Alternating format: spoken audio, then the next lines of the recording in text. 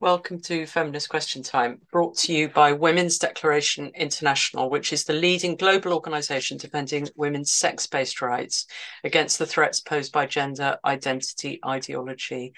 There's more information on our website, womensdeclaration.com, where you'll find our declaration on women's sex-based rights, which has been signed by 37,089 people from 160 countries and is supported by 517 organisations. We have volunteer activists, including country contacts from all over the world, engaged in defending women's rights. Do join us. You can also become a member of WDI to help our work by donating or volunteering. Today, we are going to hear from Jenny Willmott from Scottish Lesbians, and she's from Scotland. She's going to be reporting on findings of a lesbian coming out study. Then we're going to have Jaclynn Joseph from Taiwan, who will report on the encroachment of gender ideology in Taiwan. Then we're going to hear from Rachel Cashman from the UK, from the classroom to the clinic, experiences of gender ideology. And then we're going to hear from Shannon from Here She about an up-to-date updates on a campaign that she's working on, and I think the Amy Han trial information about that. We're going to have our first speaker, who is Jenny Willmott from Scottish Lesbians. Jenny co-founded Scottish Lesbians with her partner Lorraine Douglas in 2022 as a grassroots group campaigning for lesbian rights and well-being.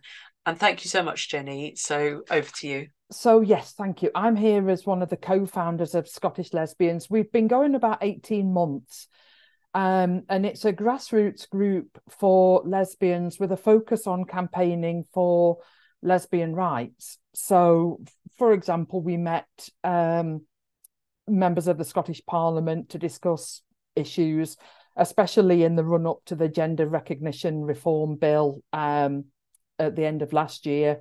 We've written to MPs and MSPs. We've attended demonstrations and protests. And we have a couple of online spaces where women, lesbians can interact safely. So we gatekeep those spaces extremely carefully. We are aware of the risk of men wanting to join them. Lesbian groups are a particularly popular source of validation for trans identifying men, and we're aware of groups where infiltration has happened, so that's something that we do our very best to guard against. But today I want to talk about the research that we did last year, and we've done the report, which is now out and available on our website. So we undertook this research to provide data in an area where data is really lacking. And I think for the lesbians in the audience now, a lot of what I'm going to say won't be new. But what is new is doing it as formal lesbian-focused research, as far as we're aware. An awful lot of lesbian research published now either lumps lesbians in with LGBTQ+, or it uses a definition of lesbian which we just don't recognise. You often see that written as lesbian with an asterisk. Or researchers will use lesbian as an umbrella term, an inclusive term, which is something that we just don't agree with. And that's something that's been going on for a lot of years. And for us, lesbians are exclusively same-sex attracted women, and any other definition is wrong, basically. We are going to attempt to get the report published, and like I said, it's available on our website, which is scottishlesbians.org.uk.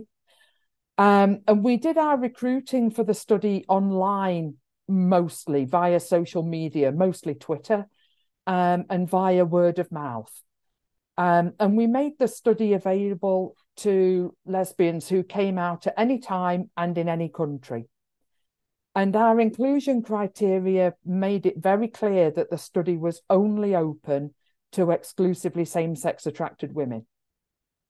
And we used a Google form to collect the data. That included some consent and basic demographic questions, followed by 6 open questions designed to explore lesbians' experiences of coming out. That included things that were challenging, things that made it easier, and their experiences of lesbian community. And it was an exploratory study, so we didn't want to push or encourage women in any particular direction with their answers. And we actually had 73 submissions in total, of which 72 met the criteria of being from exclusively same-sex attracted women. The other submission was from a woman who just didn't meet the criteria. She reported being attracted to men, and she answered using TRA slogans and statements about TERFs. The age range of the participants was 18 to 81. 30 participants were under 40, and 10 were aged between 18 and 25. And we were really, really pleased to have reached so many younger women. 60% of the respondents came from non-UK countries, 13 different countries. So 40% of respondents were from the UK. And I want to make the point here that the study isn't global. We achieved pretty good reach, but it can't be described as global. Only one response came from a woman in a country where homosexuality is illegal. So the vast majority of respondents were women in countries where it's legal to be a lesbian and there's good access to the internet. And the study generated a lot of data, a really very rich and complex data set, which we analysed using thematic analysis. And we identified 4 main themes, and then considered what these could mean for lesbians using self-efficacy as a framework. I'm not going to talk too much about self-efficacy theory today. There's a discussion section in the report which goes into what it's about. I really want to focus today on the themes that we identified. So the 4 themes that came out of this were naming ourselves and being heard, role models, representation and making connections, porn culture, fetishization and the male gaze, and gender ideology. And as I said before, I'm guessing that women here aren't necessarily going to be surprised by those themes, but we hope that that's because the study is a true reflection of the pressures on lesbians at the moment. And there is considerable crossover between the themes, which we highlight in the report, and I'll mention as we go along. The first theme, naming ourselves and being heard. So that bit at the top in the purple box there is a direct quote from one of the participants. And it reflects just how daunting and challenging some women find the word lesbian. And respondents gave several reasons for having difficulty with lesbian as a word, including its use as a slur, along with other words like dyke, the negative effects of Section 28 in the UK, and in one of the very obvious crossovers, porn culture and gender ideology. And central to naming ourselves as lesbians is the sexual boundary implied in that word lesbian. Lesbians are exclusively same-sex attracted women. We completely exclude men.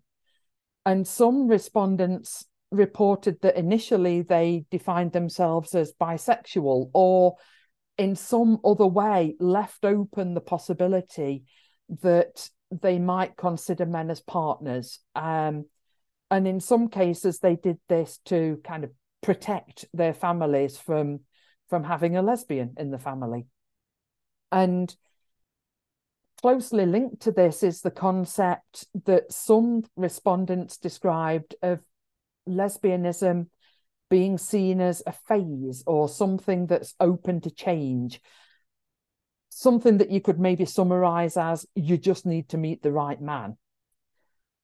And while that is obviously a difficult reaction to get from a loved one, some respondents reported outright abuse, including being threatened with being ostracized from the family, threats of violence or actual physical violence, being forced to watch pornography, and rape. And the women described in very moving terms the catastrophic results that this had, including forcing themselves into heterosexual relationships. And thankfully, that wasn't a universal experience for women. Other respondents described receiving acceptance and reassurance from family members. Role models, representation, and connections. We asked respondents to tell us about things which made coming out either to themselves or to others easier or more difficult, and about their experiences of lesbian community. And a lot of respondents mentioned role models and representation. And for some women, seeing positive representations of lesbians was key to realizing that they were in fact lesbians themselves. For others, positive representation helped to counter social hostility. So one respondent, for example, remembered the absolutely horrible stories in the British media during the height of the AIDS crisis in the 1980s, and how reading lesbian literature and seeing those positive representations really helped her. Knowing lesbians in person was also felt to be helpful. And the lack of real life lesbian role models made media representations even more important. For lesbians growing up more recently, online resources were helpful. So one lesbian in a country where homosexuality is illegal found YouTube videos helpful and has actually been able to come out to her mum. But of course, representation is not always either positive or helpful. One respondent was concerned about the number of lesbian characters on the television who end up sleeping with a man, reinforcing the belief that lesbianism is a phase, something that can be fixed if you meet the right man. And lesbian spaces were mentioned by many respondents as being hugely important, but they were described in nostalgic terms as things that no longer exist. That includes the lesbian spaces, the lesbian-only activist groups, the cultural groups. And some of the young women were aware of what used to be out there, what used to exist, and were really sorry. They really lamented the loss of those spaces and groups.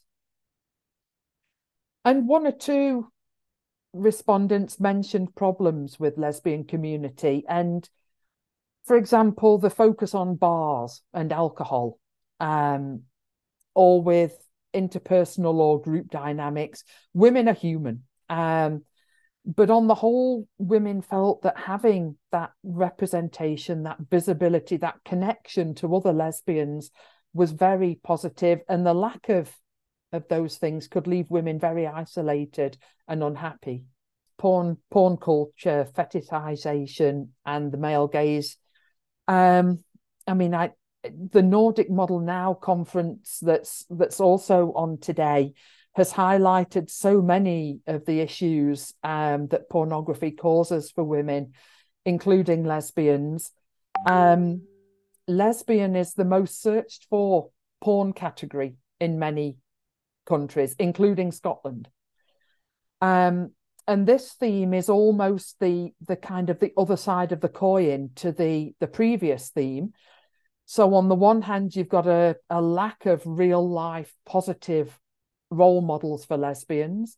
And on the other, you've got a vast amount of pornographic distortion and misrepresentation, all of it produced for the heterosexual male gaze. And several respondents linked pornography to difficulties for lesbians when coming out. Some, again, linked it to difficulties with the actual word lesbian, because it's linked with the sexualization of women and the centering of men. And others linked it to young women in particular opting out of being a lesbian altogether and choosing another identity. And that's something that I'll come on to in the next theme. And part of this theme is the concept of the cotton ceiling, which I'm sure most of you are aware of. But if there's anyone who hasn't come across the cotton ceiling, the cotton refers to women's underwear. So the cotton ceiling is the barrier to heterosexual men having sexual relationships with lesbians. Angela Wilde was the first person to research the cotton ceiling, and her work has been really, really helpful in bringing this out. There is a male version of it as well, the boxer ceiling. And we've included the cotton ceiling in this theme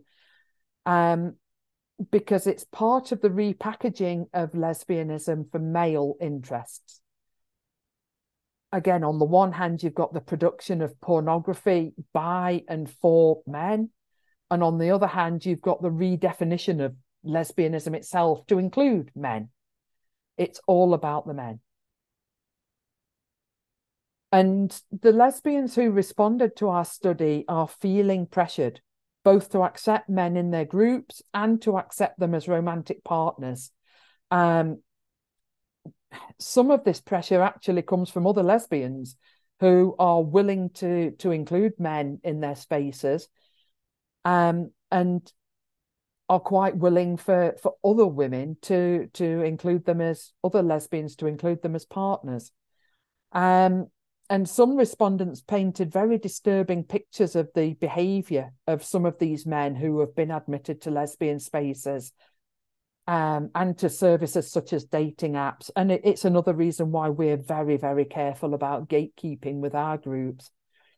And there was a strong feeling amongst respondents that lesbianism has been taken from us and presented to men, both by those who watch and produce and watch pornography and those who want to be seen and treated as women and as lesbians. This is a qualitative study, so we're not looking to make any statistical claims from our data, but the vast majority of the respondents raised gender ideology as something which is having a negative effect on lesbians. And this wasn't unexpected. Only 2 respondents mentioned gender ideology in a neutral or positive way. And another point with this is that discussions of gender and self-ID are often focused on safety. And safety is, of course, really important. But our data shows that lesbians need spaces and representation for their own sake. It's not just about safety. The impacts of not having spaces, not having representation can be really dramatic. And gender ideology, really, the impact reflects all the themes I've spoken about so far and permeates everything. When young lesbians name themselves now, they may avoid the use of lesbian, choosing instead something that doesn't really tell you anything. For example, queer or sapphic non-binary, terms which don't indicate what's going on for that young person at all, or even what sex they are. And parallel to this, there's been a shift towards the adoption of the term lesbian by people who are not and can never be lesbians, especially men. And as I mentioned earlier, the term lesbian sets out our sexual boundaries. If the meaning of the word lesbian is shifted to include non-women, what does that mean for our boundaries? As one respondent said, if lesbian now includes men, lesbians might find it easier to come out as something else. It was really sad, actually, reading some of these responses. And another respondent pointed out that any move away from coming out as lesbians is likely to be embraced by those who would prefer us, even if it's only superficially, to be straight. And gender ideology was raised again as causing problems with representation, which meant that lesbians struggled to see themselves. One woman said the redefinition of lesbian to include men made her feel like a freak for only being attracted to women. Again, really very, very sad. And many respondents mentioned the impact of gender ideology on lesbians' ability to meet, socialise and organise together. I'm sure you're all aware that the Australian Human Rights Commission has now ruled that the Lesbian Action Group in Australia cannot legally exclude men from meetings aimed at lesbians, although they have now, I think, decided to appeal that decision. And lesbians reported that spaces using the word lesbian in an inclusive way or as an umbrella term made them feel unwelcome or even unsafe. It led to lesbians self-excluding from those kind of spaces. And a lot of women mentioned the harm being caused by the splits that this is causing in lesbian community, leading to lesbians who don't wish to include men in lesbian groups being ostracized or, again, self-excluding because they don't want to be bigots. And there was considerable overlap between this theme and the previous one about porn culture and the male gaze. We've used extensive quotes from respondents in the study, and many of the quotes could have been placed in either theme 3 or theme 4. Women often mention pornography and gender self-ID and fetishization in the same statement.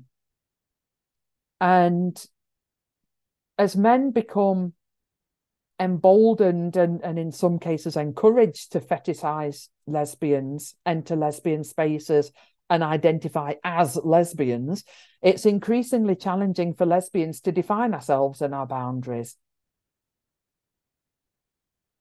And 2 groups were highlighted by participants as being particularly vulnerable to gender ideology: young lesbians and butch or androgynous lesbians. And respondents often painted a pretty bleak picture for young lesbians. They're transphobic if they don't accept men as partners, and they've got role models who present themselves as trans men rather than lesbian, and they've got no lesbian community to turn to. And again, the impact on butch lesbians, this often reflected the pressure that they would have felt to transition rather than come out as lesbians. And they use quite stark language about butch lesbians becoming extinct, decimated, disappeared. As I said, the data set was very complex, very big and very complex. These issues were also raised by respondents. They weren't as dominant in the data as the 4 themes that we picked out, but all of them would be worthy of further exploration on their own. as I said, we were really fortunate to get some young lesbians aged 18 to 25. And this is some of what they said. I think they are feeling the pressure. And since we did the study, we've met more young lesbians, and certainly they are getting organized, they're getting angry, they are as much as they can organizing themselves, and trying to build communities. But of course, it's extremely difficult if they want to exclude men. So in conclusion, it's important to point out that coming out, as every lesbian here will know, it's not a one-off event. You don't just come out and that's it. It's an ongoing process throughout life. You might not do it every week, but you're certainly going to do it more than once. And you're going to be making decisions about coming out on a reasonably regular basis. And so all of the themes that I've spoken about so far are going to have an impact each time you do that. And lesbians' ability and confidence to come out is impacted by multiple factors. And for many lesbians, it remains difficult. You might think that there's been an increase in acceptance of homosexuality, but we do need role models, we need representation, we need spaces, and we need all of those things to be for actual lesbians. And gender ideology has an intensifying effect on all the existing issues that lesbians face. It causes unique and, at the moment, very present difficulties for lesbians in and of itself, but it intensifies everything else. And self-ID, I know there are women here from lots of different countries, but just speaking for Scotland, although self-ID, it was passed by the Scottish Parliament, and then the UK government said no, basically. So we don't have legally self-ID in Scotland, but we have de facto self-ID. And I think that's the case in a lot of countries. The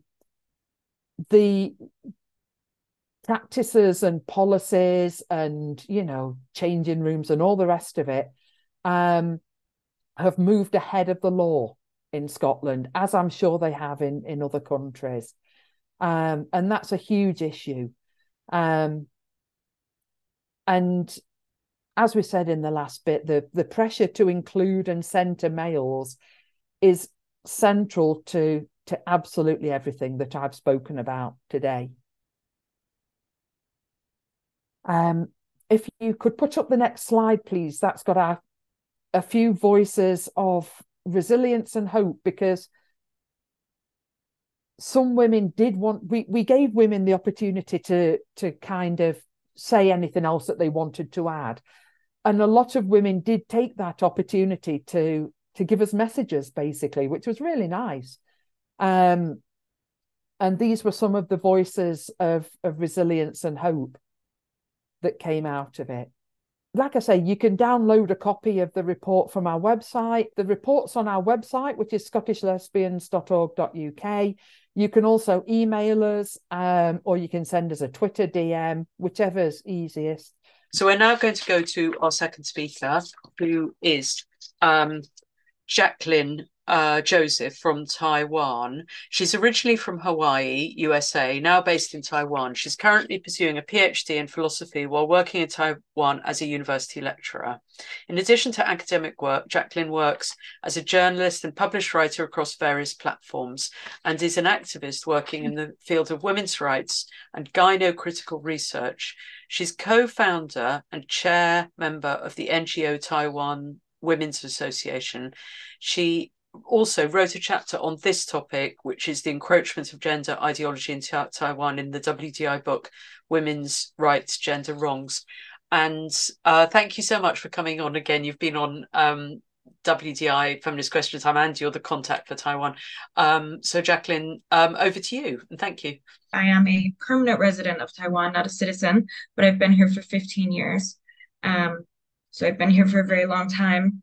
And I have previously come on and given a much more detailed explanation of what we've been fighting against for the past 3 years with our organizations in Taiwan against gender identity ideology here. Today, I decided not to use my slides because I didn't want to be too repetitive, but I decided to do a brief overview of what's been happening and kind of where we're at now. So basically, and I'm kind of shocked, I'm looking back at my notes and realizing that our organizations here in Taiwan, we've been fighting this fight now for almost exactly 3 years. And what happened 3 years ago was on September 23rd here in Taiwan.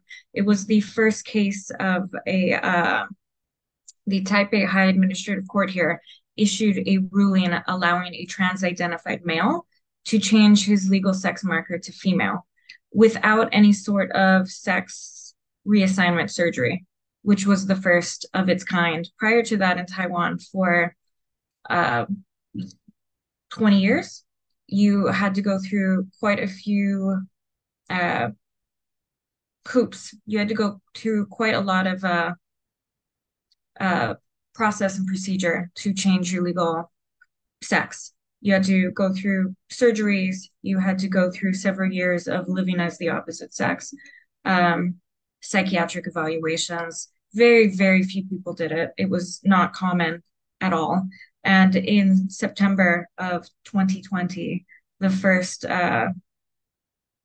legal woman with a penis, which we say in our organization, occurred in Taiwan. And that's how our organizations started. That's how I became allied with all of the amazing Taiwanese people here that I work with. You may be wondering where those Taiwanese people are. Unfortunately, due to the threats and the harassment and the cancellations that they face, most of the people that I work with in the organizations here in Taiwan remain completely anonymous. I'm one of 2 people who are sort of a public face, but it's not safe for my colleagues to present themselves, their names, their faces. So most of them are anonymous. So this happened in the fall of 2020. This was something that got our attention, and we started to organize around this fact because it sort of came out of nowhere in Taiwan. This self-ID. And the Executive Yuan, which is Taiwan's highest administrative legal branch, funded research on public opinion regarding self-ID. But they did it in a very sneaky and underhanded way. They spent about 37,000 US dollars, which here, that's about 1.3 million Taiwan dollars. That's quite a bit of money. They gave the money to lead the study to see how public opinion felt about self-declaration of identity and being able to self-declare your sex and being able to change your legal ID. They gave that to a gender studies department at a local Taiwanese university, which, of course, was incredibly biased. The project was called Legalization of Gender Change Requirements and Legislative Suggestions. But the research was compiled through a series of questions conducted online. And according to people that I work with within the Taiwanese community who work with the government. The research was completely inaccessible to anyone actually within the public. The institutions who had access to it really only linked the form to transgender or LGBTQ related forums. And by LGBTQ, I mean the TQ, just the TQ part, related forums and organizations. So they paid 37,000 US dollars for a government funded public opinion survey, which they then only sent to transgender and queer organizations. So it was heavily biased, and it really only sought to get responses from a few groups. So when we found this out, we quickly decided to act.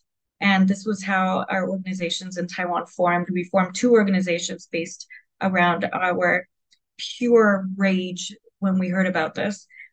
So we started to organize, and what we did first was we started to organize an online campaign.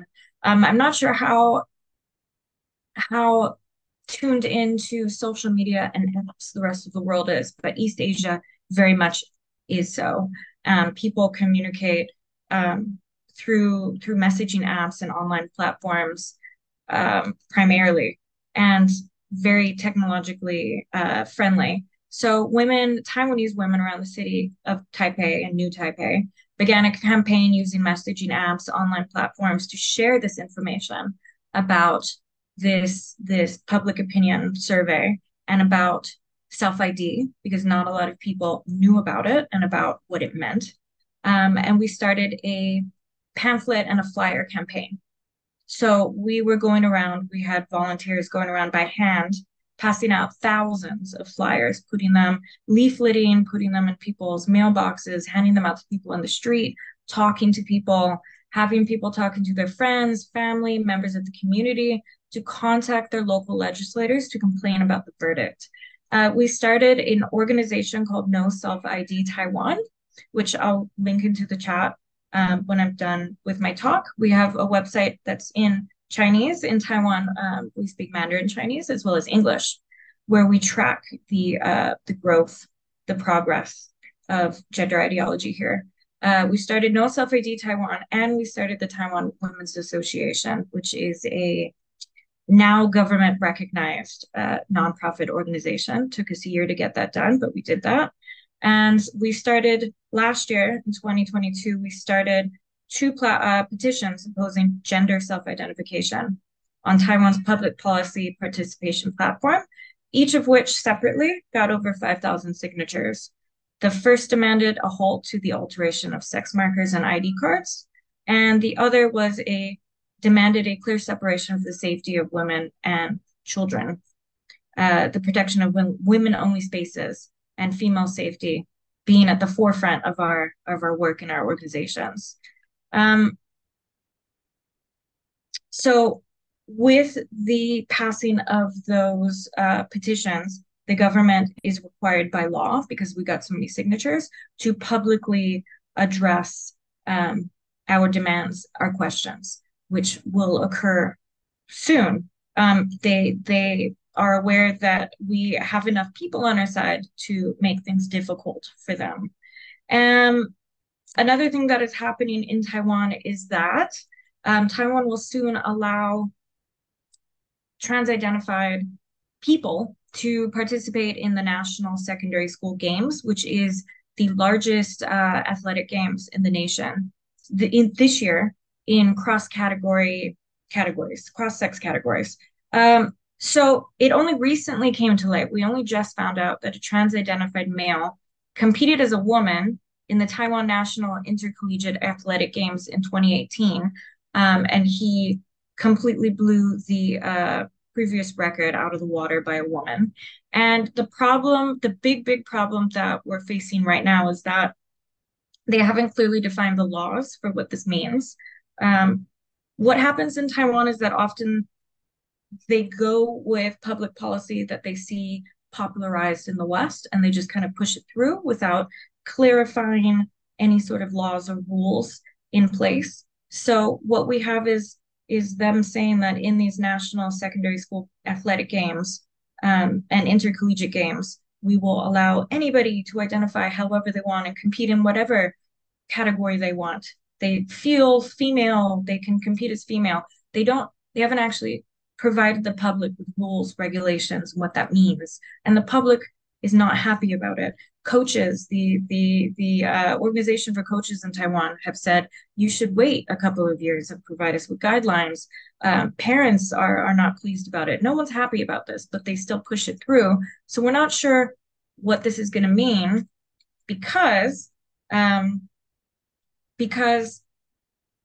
these games are the way that Taiwan chooses athletes for participation in the Olympics. So this very much opens the door to athletes who participate in these games could very well then become athletes that we see participating, representing Taiwan, who unfortunately, because of issues related to China, is called Chinese Taipei in the Olympics, but that could very much affect who we see participating in the Olympics. So that's happening this year, and that's something that we're paying attention to. Another thing that is happening is that, and this is related. And I'll relate the two issues.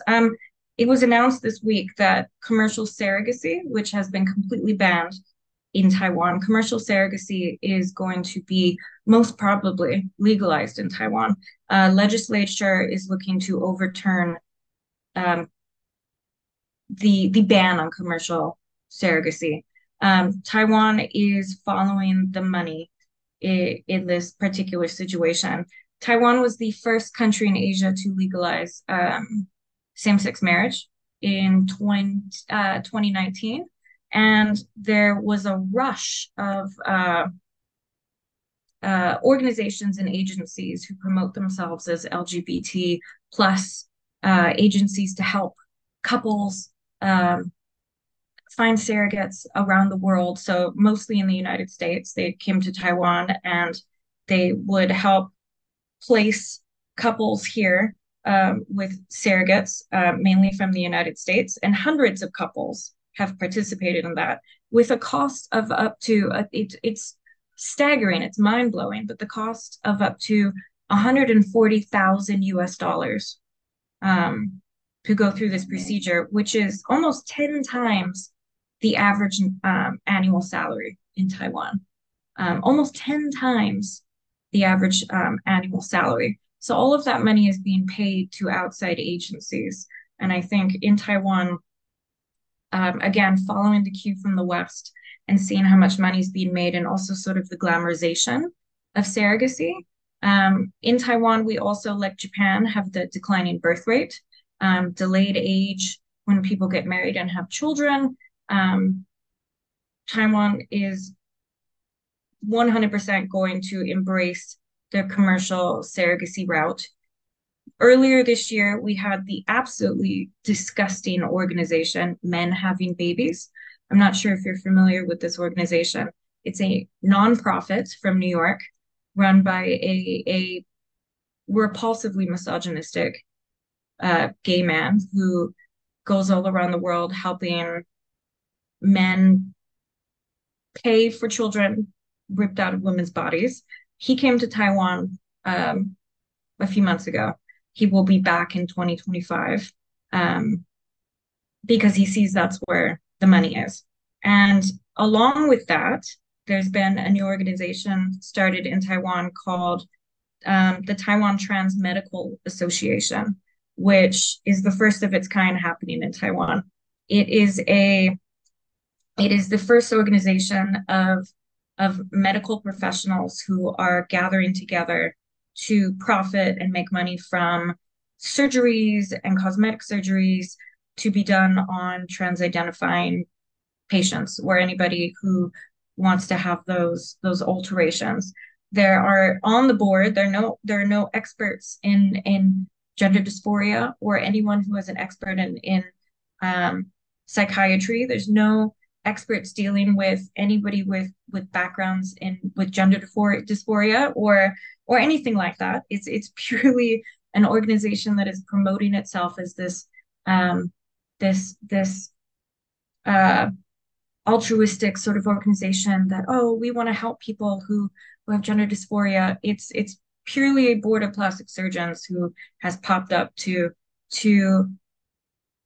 make a ton of money from what they see coming with self-ID. So these are two things that are sort of looming on the horizon right now in Taiwan that we're sort of keeping an eye on, that are worrisome. Well, I guess three actually: sports, commercial surrogacy, which was just announced this week, but we've kind of seen coming for a while, and the self-ID, which hasn't really gone off yet, but now with these medical organizations starting, we're starting to see that coming. And yeah, that is what we are up against here in Taiwan, and that is what my Taiwanese allies and I are keeping an eye on, fighting against, and hoping to push back against as much as we can. So we're going to go now to our next speaker, who's Rachel Cashman. She's from the UK.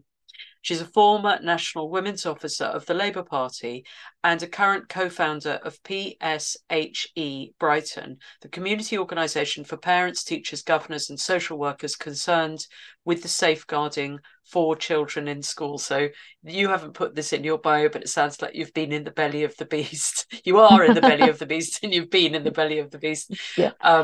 So right from the heart of the pushing in classrooms.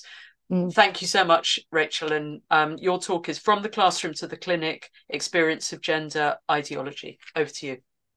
Jo, thank you so much. And it's a real privilege, actually, to be online this afternoon with, over 150 women from across the world. And I am based in a small town called Brighton by the seaside in England, with a population of about 270,000. But we call Brighton the godfather of misogyny for a reason, because it is the town that has become the engine room for gender ideology, particularly in relation to children, but in other areas as well. And just to give you some of the context of what's happening in the city of Brighton before we talk about what's specifically happening in schools, we are a city that currently has not a single service as a single-sex service for women who are the victims of rape or violence in the city. In fact, there's a seminal court case being taken that's due to be heard in the courts next year because of all of the rape crisis centres in Brighton have policies of self-identification and allow men who self-identify as women to attend those organisations. We are a city whereby most recently a woman was sacked from her role in the cabinet of the local authority simply for liking a tweet that referred to biological sex being immutable. And the rollout from that, as people would probably imagine on this call, was a whole series of protests and harassment about that particular individual. And what we have is a set of institutions in the city that are completely captured. And I come to this from a range of perspectives. Previously I have been a chair of governors in the city in a large primary school, and so I've been in and around the education sector of the city for quite some time. But in the last couple of years, what has happened is the complete institutional capture of gender identity, which some would say stems actually from the universities in the city, where there's really strong teacher training. So the kind of initial capture around the university sector and how that has then transcended into the behaviour of activist teachers in schools. And I founded with a group of people, as you said, Jo, we founded PSHE Brighton because there was starting to become a network of people across the city, social workers, school governors, teachers, parents, who are concerned about the range of impact around gender identity theory in schools, whether it was the teaching of materials or whether it was the material harm that was happening to children. And I just want to give you today kind of 4 stories, if you like, that kind of epitomise what the range of things that are happening and the things that have been reported to us at PSHE Brighton. And PSHE stands for Personal, Social, Health, Economic Education. So the first kind of story is kind of potentially quite mild, but actually has been really profound for the individual concerned. And believe me, this young woman is not alone. So she goes to a very went to a very prominent secondary school in the city. She is now 18, 19 years old. She has recently discovered a number of kind of feminist writing. And this has kind of overwhelmed her because for the last few years, she has been questioning her sex, questioning her gender systematically as a consequence of a school institution that on a termly basis, so she tells us, would survey the pupils, asking them if they were questioning their gender, asking them if their discomfort about teenagehood was in relation to a discomfort with their body and a discomfort with their identity. So again, she was very much felt, as others of her peers have felt, that they were almost being kind of brainwashed into thinking there must be something wrong with them, and therefore that thing must be about their gender identity, and they must therefore identify as somebody that they are not. And I should say this particular individual, when she came to us, very little trauma in her life, very little of the kind of characteristics we see, but it still had a profound effect. What then happened, the next example that we've got is that we've got a number of a school where we have teachers who've been reported by peers as well as by parents and pupils who have given really overzealous punishment to children for misgendering staff. And in this particular instance, this was a group of 11 and 12-year-olds in their first week at a brand new school who thought they were being polite by saying, "Yes, miss," to the teacher. And the teacher said, "That isn't, I am identified as a mix, not a miss. You are harassing me, you're misgendering me." And the children were then put in a kind of a lockdown detention. And this happened 2 years in a row for the cohorts of children that joined the school initially. In the same school, we have also had examples of a teacher who declared herself to the children as being non-binary and therefore neither male nor female, therefore was not required to use sanitary protection because they didn't recognise that they were menstruating and therefore bled through their clothes. And what prompted there was a discussion with the children actually about this individual's kind of power and identity as opposed to biology. And there was a number of very upset parents and children as a result of that. Moving forward again to something as we get kind of more sinister as we go through the kind of the 4 kind of case studies and vignettes that I'm kind of sharing. The next circumstance we'll talk about was a child, again, a different school in the city. And this particular child was autistic, had a diagnosis of autism, had some family trauma in their past, and is same-sex attracted. And the child went to school, had an assembly at school from a local trans-affirming charity who suggested the child might want to explore their identity. The child was then referred to that charity by the school for one-to-one counselling. And the child was 11 years old at this time. And during that one-to-one counselling session with a male psychotherapist, though we have reason to believe the individual isn't actually a qualified psychotherapist, the child was directed online to purchase a penis packer, so a fake penis to wear to see how they felt living life as a boy whilst they were exploring their identity. This, by the way, was all behind the backs of the parents. And then in the final example that I will give, this child, again, same-sex attracted, autistic, a history of trauma. The same charity, but a different school in the city, the same charity, began exploring their identity, was referred to the charity. And it's a particularly complex story, but in short, within the space of 12 weeks, this particular child had gone from being socially transitioned by institution staff at both the school and social services behind the backs of the parents without the permission of parents. So name and pronouns were changed. And within 12 weeks, that child had received the prescription for testosterone from a local National Health Service general practitioner who was operating at the kind of boundaries, if you like, of practice. Some would say completely unethical, but they were using, it's believed, a kind of a bridging prescription mechanism, which is meant in specialist circumstances around specialised services. But they were using it to prescribe a child cross-sex hormones. Now, these 4 stories I shared quite recently at a conference, which is how I met Jo.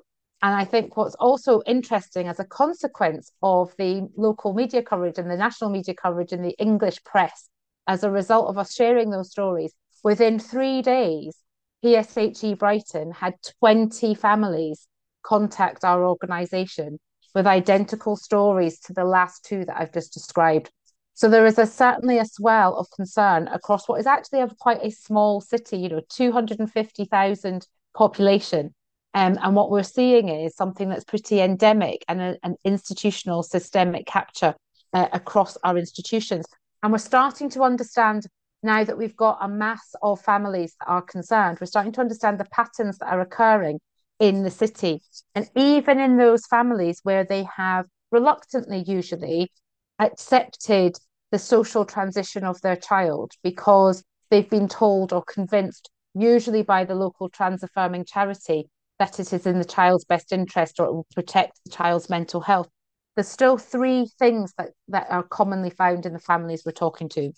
One is, as I say, this institutional capture. So whether that is the local authority, whether that is children's social services, whether that is the state school system, there is absolutely no space for a divergence of views or a dialogue about what may be in the holistic interest of the child. There is an assumption that gender ideology and gender identity is the issue, and therefore the child must be trans, and the child is kind of fast-tracked through this pathway. The second thing is the role of the local trans affirming charity. So this is about where what we would describe as the outsourcing of quality assurance, outsourcing of curiosity, outsourcing of intellectual rigor in relation to the teaching around sex, biology, relationships, PSHE education in schools has been completely outsourced to an ideological trans affirming charity. And the third thing that is coming across as a pattern is the kind of failure of head teachers to respond productively, to respond well to the issues when they're presented. And that can be from 2 angles. One, that can be just a kind of a refusal to engage in anything that is questioning gender ideology. The other angle is almost this kind of captivated staff room. So a staff room that is hijacked by trans activist teachers, with head teachers having very little space for manoeuvre to actually lead in this area. People might be aware that there are long-awaited guidance in the UK to come out from our National Department for Education to give such guidance to schools. However, what we would say is we don't need to wait for that guidance because we actually have existing legislation in terms of our safeguarding legislation, in terms of the Children's Act, in terms of the Education Act, that should be preventing the kind of material harms that we've just described and the behaviours that I've just described today. They should be preventing these things from happening. At PSHE Brighton, we're really clear in our position, which is that we think all of these examples constitute various degrees of safeguarding concern.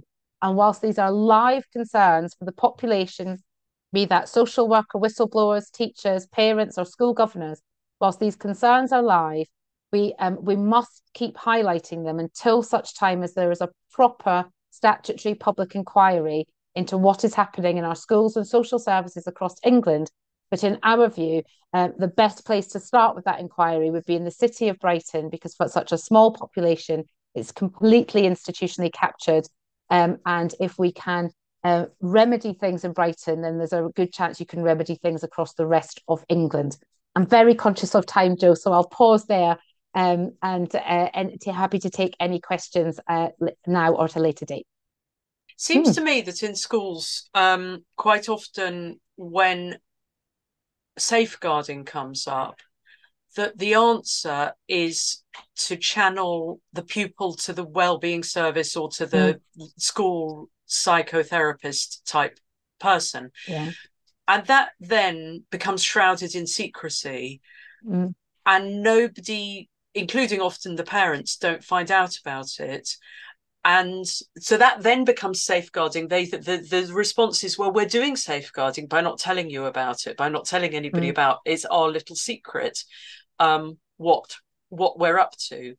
And that seems to be a massive, I agree with the argument that safeguarding is important, but the moment you start using safeguarding, it seems like that's a very double-edged sword, because it's used because of the sanctity of that. It's that place that the professionals know best. So how are you challenging that? Yeah, it's a really good question, Joan. There's a couple of things on that. The first is, we would say we want a safeguarding first approach in schools, but we would also say that does not mean that we support the kind of weaponizing of the word safeguarding in the way that you've just described in terms of the behaviours that happen. So if we think about the schools' systems that exist, so we know, for example, that in the UK there's a system called CPOMS, which is the school record keeping system, and it's used for when there are if there are concerns around children, and safeguarding concerns should be recorded on the CPOM system. We have cases that have come to PSHE Brighton where activity that should clearly be recorded on a safeguarding system and then escalated through the school leadership team in the appropriate way, there's been a failure to record. So we've got examples of where there has been, whether it's about issues of self-harm, issues of around access to cross-sex hormones, or the trying to access puberty blockers, and that failure to record. So it's almost as if when it comes to the issues of gender identity and gender ideology, professions have forgotten what safeguarding means. And they've created this new definition for it, which is linked to secrecy and been doing things behind parents' back. And what we would say is we need to go back to the basics of safeguarding as is written in the Education Act and the Children's Act, and we need to be executing that properly with the appropriate quality assurance. And that presumably that could be done through the court as well, that parents could complain. They could ask for their children's records and all the CPOMs, because they can get, I guess, parents can get every single record. But if there's evidence that somebody's been giving a child, 11-year-old girl, Packers, or suggesting that should be recorded. And if it's not, then that's not safeguarding. Yeah. So we have examples within our community in Brighton of families who have requisitioned records from schools, and information such as that you've described isn't fully recorded on a system like CPOMS, that has come to light through the exchange of emails that have been recorded through either subject access requests or other things. So it can be very difficult for families to truly find out what is going on in terms of the non-academic side of their child's education, if there are those who are intent on withholding and keeping it secret from those families. And it should also be said that, if teachers have concerns about families to the extent they wish to keep something secret, then they should be using the same safeguarding mechanisms to engage those families, report those families, and do the requisite investigations. Safeguarding is there for a reason. One of the things I omitted to talk about before was the creation by our local authority of a trans toolkit. And in Brighton, that has been in existence since 2011. It is one of the original trans toolkits in England. And colleagues on the chat were talking about Oxford. And the toolkit in Brighton has been copied by a number of other local authorities across England. So they who are now adopting the same kind of ideology and mechanisms as promoted in the Brighton Trans Toolkit. And indeed in Oxford Council, they were taken to court in relation to the Trans Toolkit, and the council withdrew the toolkit before it got to court. And so there are others, we're always looking for people to think about legal action in Brighton as well, because it was the original, producer of the toolkit. But for those outside of Oxford or Brighton, the organisation Safe Schools Alliance in England, who is one of the signatories to the declaration, gather materials across the whole country and are really solid on this stuff. So if people have, I would urge people to look at their website too, as well as PSHE Brighton. And thank you very much for having me today. So we're going to now go to Shannon from he or she, USA. She's from the USA, and she is going to tell us about a holiday letter pamphlet campaign, and also is it the Amy Han proceedings or what's happening there. So thank you so much, Shannon, and over to you. Campaign that's safe, anonymous, easy from home actions. It's global. We can all participate. I've tried to make it, we know that time is precious for our sisters. I want to also say that it's a two-year anniversary for Here She, but 3 years for our annual campaign. And thank you, Joe, and all of WDI, who I got here just in time. So thank you for that. And to all our sisters who do participate in our actions, who come here as well. It's been fantastic. So always remember that every letter matters, that time, every bit we put in. If we have 100 women who do 40 letters each, even if it's just handing out, that reaches 4,000 new minds to open. So every action we can take matters. And it's nice, this is anonymous. It can't be traced back to you. Only I put my email on. Here she only works by an email once a week. Everything's anonymous unless you choose you want a response, which is always great. So we've tried to put in 5 direct actions into this simple campaign. One is what it's about is that Salvation Army is now allowing men fully in women's and children's shelters. So there is a BC Canada lawsuit happening from a young woman who has experienced this, as many have now. So we have 2 direct actions with the letter. So what we do is we make up a form letter that has all the information, a couple of horrific graphics, but including WDI's, well, some people think it's horrific, letting people know men are in women's shelters, WDI's declaration. So one of the direct actions is to ask your retailers or grocers to sign WDI's declaration, as well as other sisters that you share this with. And then we add your own personal note. This is the key. The key is a handwritten envelope that gets opened, and then a personal note in color, and children's art is always especially effective. So this is an effective program. I've used their template to make it.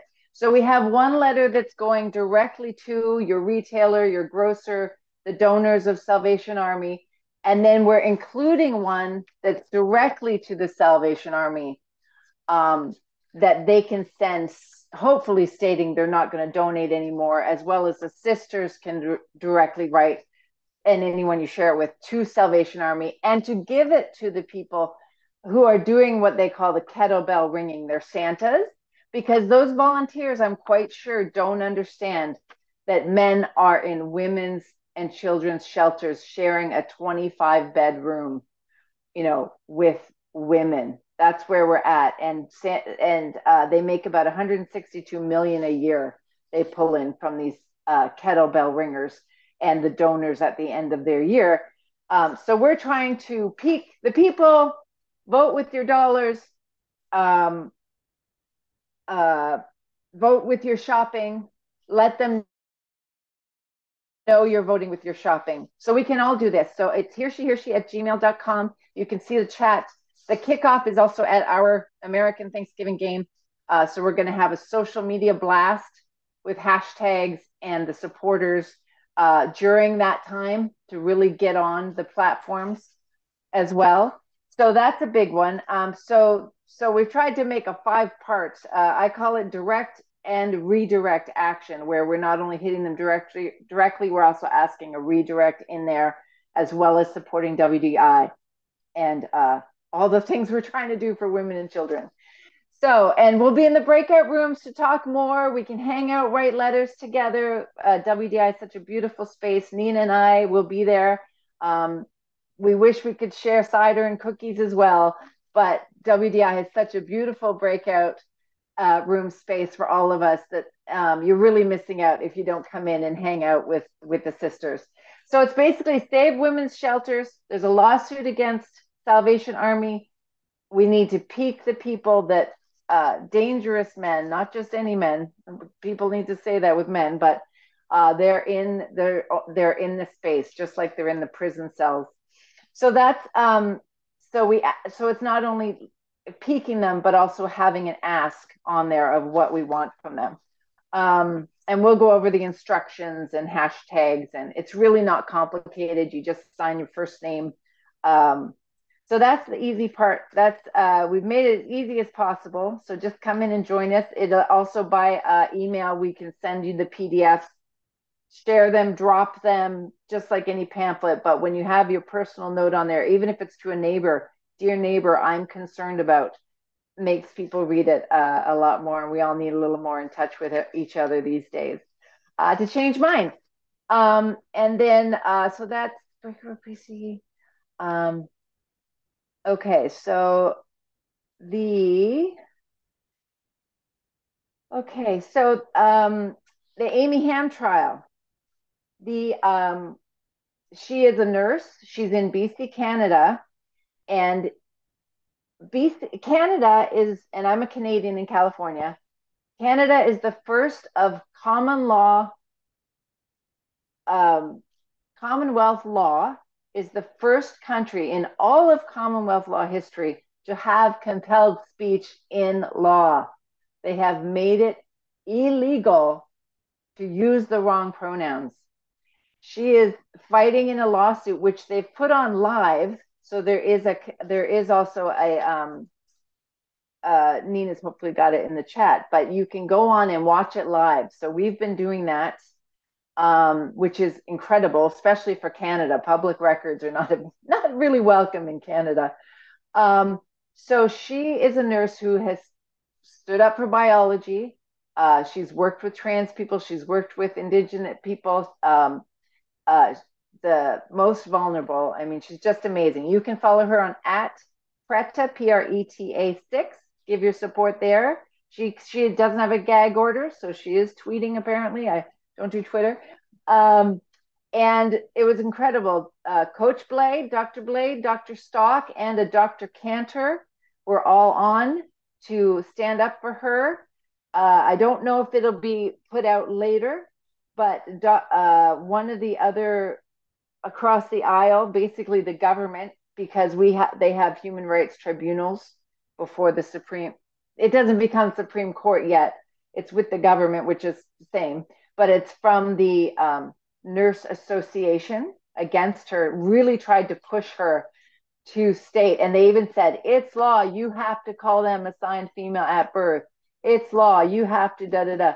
And she just kept repeating herself and sticking with her facts, as she has the right as a belief.